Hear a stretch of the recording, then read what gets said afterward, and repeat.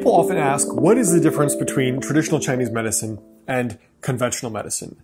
Now, obviously, there are many, many differences, but as I see it, the big one is the fundamental philosophy of health, disease, and healing. Now, in this video, I want to share one of the very, very interesting philosophies that you can use to apply to your own life to live a healthier, better life. You could even apply it to conventional biomedical approach to medicine. So let's jump in, and I want to share this simple philosophy.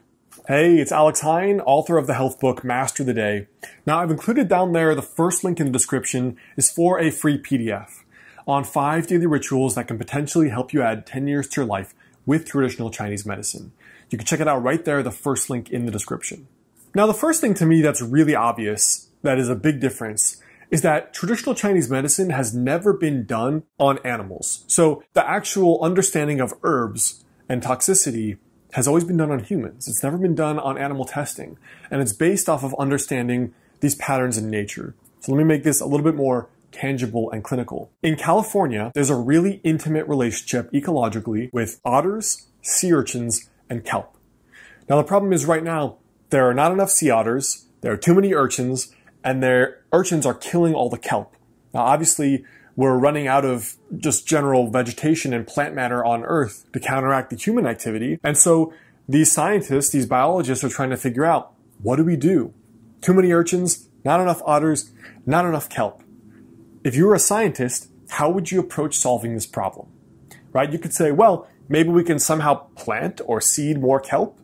Maybe we could keep removing urchins all the time, or maybe we could add in more otters. But this fundamental question is just like in Chinese medicine. What is the lead domino? What is the most important thing that you affect in the body that affects the other organ systems? So in this case, maybe the most effective thing is that we add more otters. We add more otters. They're more of like, in this little ecosystem, they're more the apex predator. So they'll eat the sea urchins, their favorite. Less sea urchins, more kelp. Boom. But we could have approached it from different parts of the food chain, right? We could have altered the urchins, altered the kelp, or the otters. The same is true in the body. When a patient has both digestive problems and anxiety and insomnia, well, what do you treat first? Do you do 2 different formulas? Do you do 2 different medications? One medication that hopefully has the widest umbrella. What do you approach? When and how? These are really fundamental questions that these ancient physicians thought about. And they observed that in their research, certain organs share fundamental relationships. In Chinese medicine, the liver and the stomach and spleen. So when people have a liver functional disorder, let's call it, it overacts on the stomach and spleen, and a person may have acid reflux. But you don't necessarily treat the stomach to heal it. You treat the liver. You're treating the otter, not the urchin. Now, the second thing is we treat patterns and not individual symptoms. Now, this is something anyone can apply to their life. A physician that's a biomedical practitioner can absolutely apply this for better results too. But let's say a patient comes in with digestive bloating, SIBO, looser stools, low appetite, and anxiety. The Chinese medical physician, the goal is not to look at just the bloating or just the anxiety, it's to look at the correlation.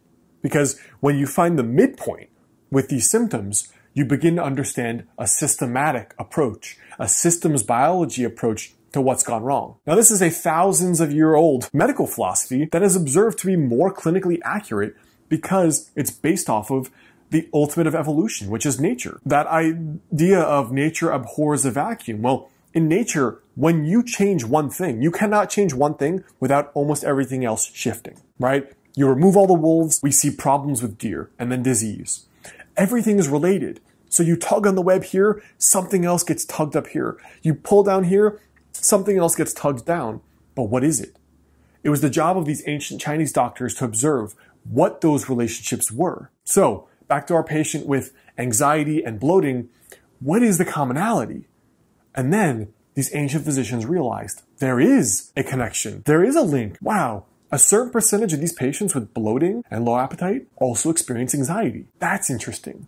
And they came up with a correlation for that. So now we have formulas that can both treat anxiety and SIBO and digestive bloating all together, all at once. Nowadays, it's easy because we can say you have the enteric nervous system that produces what? 80%, I think, of your serotonin is in the gut. That's a new finding, but that's not new in Chinese medicine land. It's been observed for thousands of years. So inherently, when you look at patterns, you actually get a more accurate grasp of the truth than if you look at individual symptoms. Because rather than, it's like getting coordinates on a map, it's triangulation. Well, I just have a latitude, so it could be anywhere here on Earth or anywhere here on Earth. But once you add a longitude, now you know, wow, 30 degrees, and then the other degree. Now we can really figure out where we have to go to find the treasure. So how can you apply this in your life? The big thing is, again, to look at patterns. So let's say you're experiencing a lot of stress, and it's to the point where it's causing you health problems. You can't sleep, you're developing some symptoms of anxiety or depression, and you're having bad digestion. What is the pattern? It's not just, I have stress, so I'm running to an anti-anxiety drug or some kind of sedative. It's, I have stress, and what else do I have? I have stress and some stuff going on in my career. I have stress and stuff going on in my love life. I have stress and I don't feel like I have a lot of close friends. I have stress and I'm having some dietary problems. So then you can look at what is the intersection. So then stress, okay, I'll do some specific general things for stress, but then I need to work on my career. That's the intersection. I need to work on my love life. That's the intersection. I need to develop friendships. That's the intersection. When you find the correlations, the patterns, you can really unlock a solution to some of your personal problems. So I hope that helps to kind of simplify a really, really important concept in Chinese medicine that could be applied to any other kind of medicine and even a person's life. And before you go, check out that free download, the first link below, the 5 daily rituals that can possibly help you add 10 years to your life with Chinese medicine.